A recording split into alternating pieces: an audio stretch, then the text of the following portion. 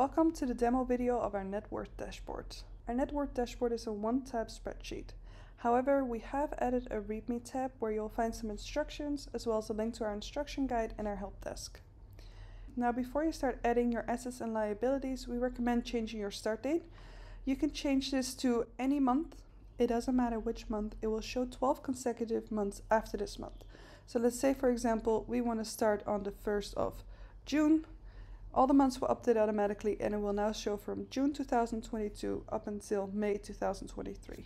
Now in this top overview, you will also be able to change your currency. To change your currency, all you have to do is double click on the field, delete the $sign and type in a currency sign or abbreviation of your own. For example, if we switch it to euros, you'll see that everywhere in this spreadsheet, it will update to euros.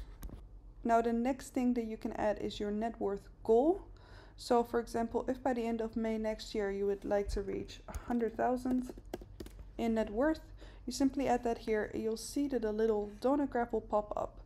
Once you start adding your assets to your liabilities, you will see how close you'll be to reaching that goal. And that is it. That's all you have to enter in the overview section.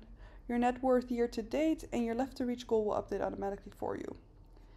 Now you'll be able to find a net worth month by month on the top here. This will completely update automatically for you. All you have to do is now start adding your assets and start adding your liabilities.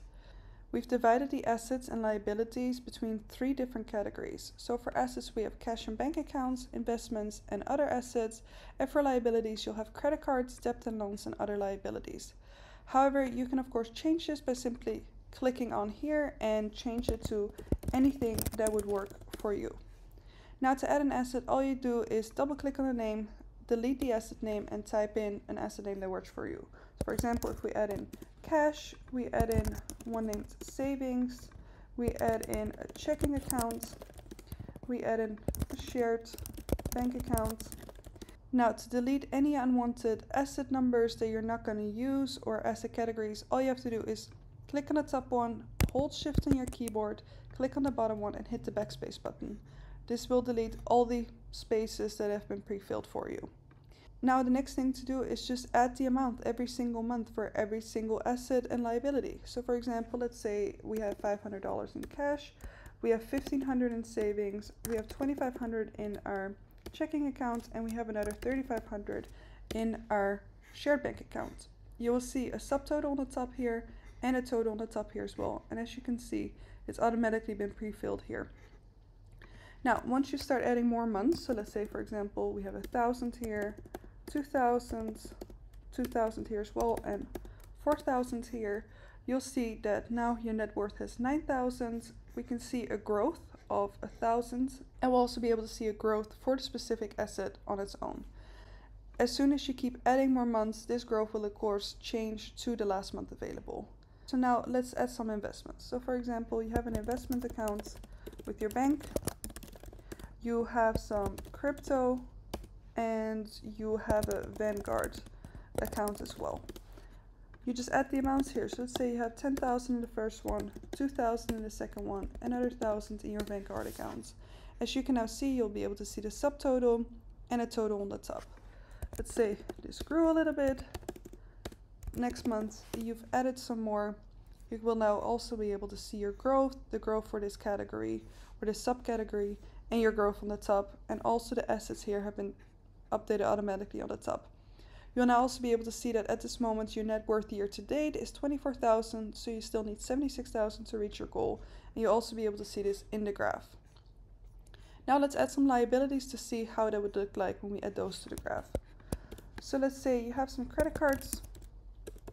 So we're just going to do credit card number 1, we're going to do credit card number 2, and in addition, you also have a student loan. Let's say in June, you still owed 5,000 on this credit card and you owed another 1,500 on the second credit card. And you still have about 3,000 left in your student loan. If you pay something off next year or next month, you'll have 2,800 left. On here, let's say you've made a payment as well. You'll now have 4,750 left and 1,250 left. Again, here you'll be able to see the growth. So for your liabilities, this will of course be a decrease if you have paid some off towards your debts or your credit cards. So now when you scroll to the top here, you'll be able to see your total liabilities. And these have now been added here. So now you'll be able to see your net worth by month. You'll be able to see your assets and your liabilities. And now in the graph, you'll also be able to see that now your net worth has been adjusted to 15,200 and your left to reach goal has changed. In this graph in blue, you'll be able to see your assets month by month to see how they went up or down, and you'll also be able to see your liabilities month by month. This updates automatically. And the last graph you'll find is your actual net worth. This will update automatically for you as well. If you've already purchased a spreadsheet from us before, you can add this dashboard to one of your spreadsheets. All you have to do is simply click on this little arrow, click on copy to, and then click on existing spreadsheet, and then pick your spreadsheet from the list. It will then automatically add it to that spreadsheet. It does not update automatically. It does not integrate with any of the other spreadsheets we offer, so you will have to add all of this data manually, but it is an option in case you don't want to have too many different spreadsheets for your personal finance. Now, if you would like to track next year or more years to come, you don't have to buy another spreadsheet. Now, all you have to do is simply click on this little arrow, click on duplicate, and when you change it, for example, here to next calendar year, you want to start on the 1st of January, you'll now be able to create a 2023 dashboard for January. You will have to empty these out, so it might be useful to keep this as an empty template, and then you just duplicate it every time for a year, and then you'll be able to add as many years as you like and keep an overview of month by month and year by year of what your net worth was.